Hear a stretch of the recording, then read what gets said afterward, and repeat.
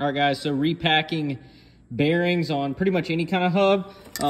Your back bearing is retained by this seal, and you got to get that out to get the bearing out to pack it. So instead of using like a screwdriver or a seal puller, and actually, you know, most of the time these things wreck these seals, just get you a slide hammer and a big washer for the end. I think this is a body mount washer. All you got to do, slide it in here and just kind of work your way around the edge, and there you go. Seal comes out. I think that somebody had already taken this one out. You can see where a seal puller tool was on there before. No damage.